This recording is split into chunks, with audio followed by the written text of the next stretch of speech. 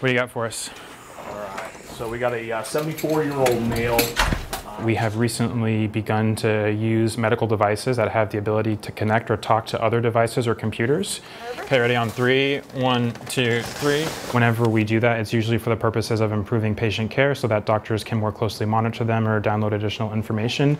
I was watching TV at home and I started feeling this shocking pain in my chest. But because those devices are connected, it renders them susceptible to the same types of threats that you might have from your phone or computer with respect to hackers. Okay?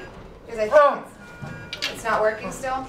So a pacemaker is a device that we use when a patient has heart disease, specifically disease that affects the electrical conducting system of the heart. While we don't know of specific examples of where pacemakers have been hacked, the research that has been done that has revealed vulnerabilities has led several companies to issuing software updates or patches to their pacemakers in order to protect against some of these vulnerabilities. I don't have a ground. It is a well-known fact that Dick Cheney's cardiologists actually deactivated the wireless functionality on his pacemaker due to some of these same security concerns.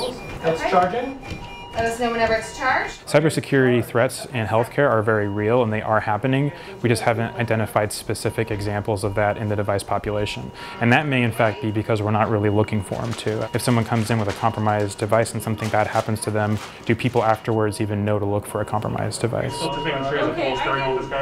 I'm sorry. We don't want to paint that the risk of these attacks, which is very rare and small, outweighs the benefits of these type of devices.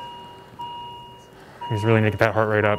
These pacemakers are incredible pieces of technology and they allow patients to live full and healthy lives.